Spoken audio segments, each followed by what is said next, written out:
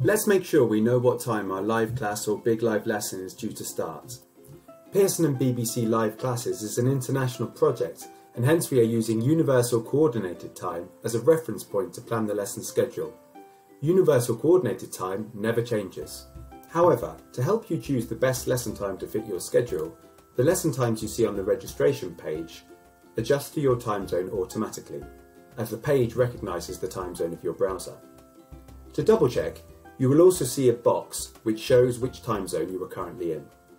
However, whenever you receive a confirmation email or a Zoom registration link, the time shown will be UTC again, as emails are sent to your email address and don't include information on your time zone.